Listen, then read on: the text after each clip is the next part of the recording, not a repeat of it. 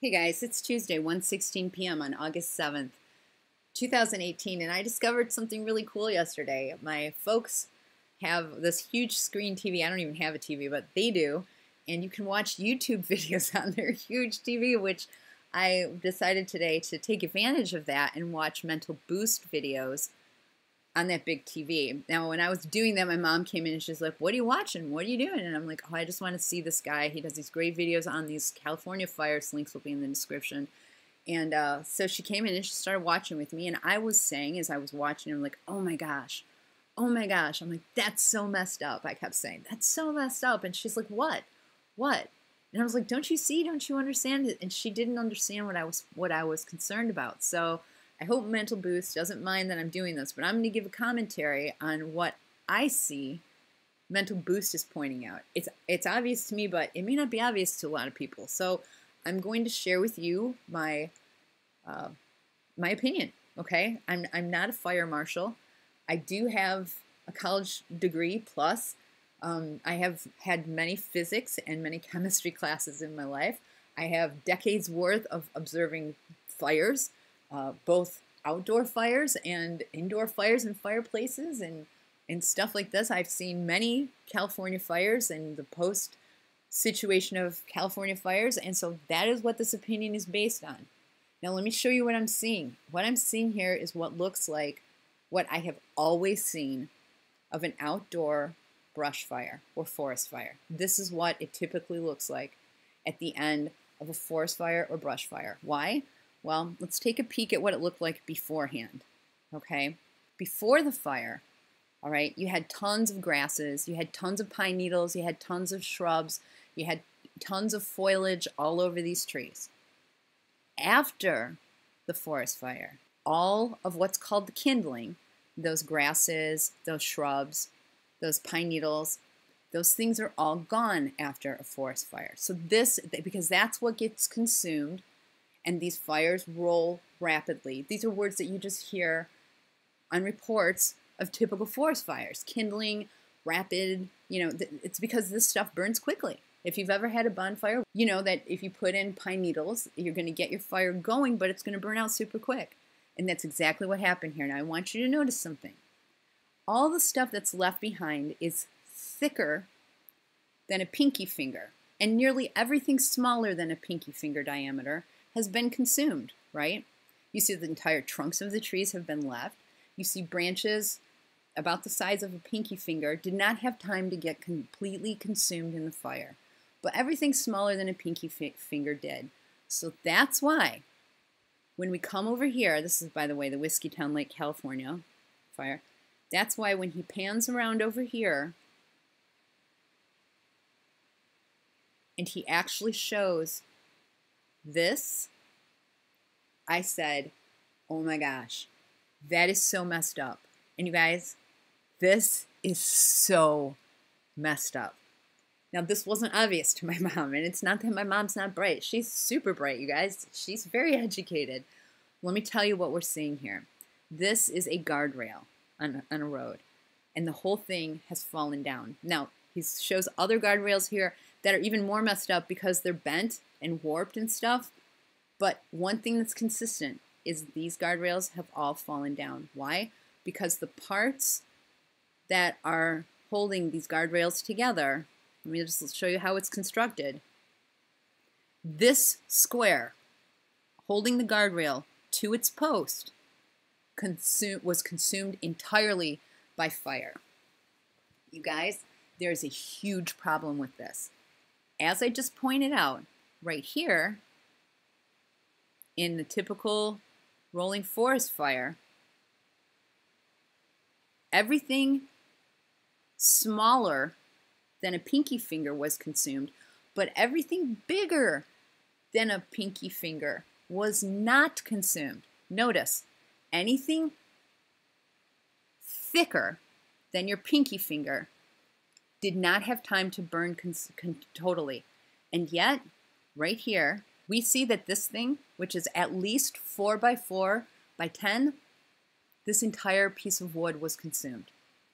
Now there's very strange things happening here. Not only is this a piece of material of wood that is dense and huge, should require a tremendous amount of exposure to fire and a long period of time to burn. Not only that, you guys, but it's sandwiched between a pole and metal here. So the piece that is the least exposed to oxygen, consumed with the greatest destruction, okay, whereas the twigs behind it, which are a fraction of the density of this wood, these pieces that were exposed to full oxygen didn't get consumed at all. So here's the anomaly, you guys. These pieces, which are dozens of times thicker than these twigs, which were exposed to half the oxygen as these, burned more rapidly and more completely than the things that were of far less denser and full exposure to oxygen. This is the problem. So what is the one distinctive variable? And it's not just these pylons, the bulk of wood in these pylons here. It's also, you guys, the 4x4 by 6 or 8 or 10, or I don't know how high these posts are. It's the entire post that held up the sign, except for this little chunk here. That little piece of wood there, that's the only part that didn't burn. Everything else burned entirely and completely. How did that happen? I want you to look. There's a twig here that can't be any fatter than a pencil. It did not burn. It had full exposure to oxygen, and yet the 4x4s that were holding up this 10-foot sign, gone. There's one thing that is in these 4x4 by 10 poles, or posts, wooden posts. There's one thing that distinguishes them from these twigs. One thing. And this is it, you guys, right here. This is the one thing that distinguishes the wood that was completely consumed, the most dense wood that was completely consumed, and the tiny little twigs that weren't even hardly touched at all. The fact that those blocks of wood had a metal conductor shot right through them. That's the problem. That's the problem, is that these guardrails, you guys, are nothing but electromagnetic conductors. And the one thing that was consistent about every piece of wood that was thoroughly consumed, the most dense, least oxygen exposed chunks of wood that burned to facilitate this from falling off its base, was the fact that every single one of those pieces of wood had electromagnetic conductors in them. That's what's so shocking here. Okay, so look for that. Look for that. The wood that has the electromagnetic conductor going through it, that's the wood that burns the most thoroughly. Now, I also want to make a comment here about what this guy has to say, this news reporter. And I want you guys to think a little bit about like programming and the nonsense that these guys talk about. I want you to, just some of the words that he used just kind of struck me as odd, so let's listen to this. I'm extreme meteorologist Reed Timmer, just south of French Gulf. Extreme meteorologist. He's the extreme meteorologist. He's not just a meteorologist. He's the extreme meteorologist. California. We're about a little bit southeast of the core of the car fire right now. It has been pushed off to the west. The fire has been pushed? What pushed the fire? Toward the Trinity County area, up toward Trinity Mountain, to the east of Trinity Dam as well. But so far, the winds are beginning to increase. They're switching around to westerly, and there is a fire weather watch in place beginning at 8. There's a what? A fire weather watch in. A fire weather watch. Okay, you guys, weather is defined as a state, the state of the atmosphere. You guys, the atmosphere is up above at a given time and place with respect to variables such as temperature, moisture, wind velocity, and barometric pressure. There is no such thing as fire weather. There is such a thing as weather that is conducive to fire conditions, that weather conditions that can make a fire worse, drought, low humidity, high winds. Those are weather conditions that are conducive to fire. But, you guys, there's no such thing as fire weather. I want you to hear again what he said, because this idea of the new normal, you guys, this is not normal. This is not normal. And these are vocabulary words, you guys, that they're introducing into our psyche that are compromising your intellectual integrity. Let's listen one more time. Trinity County area up toward Trinity Mountain to the east of Trinity Dam as well. But so far the winds are beginning to increase. They're switching around to westerly, and there is a fire weather watch in place beginning at 8 p.m. tonight. Winds are expected to increase up to 30 miles an hour or even more, and then switch around to the westerly.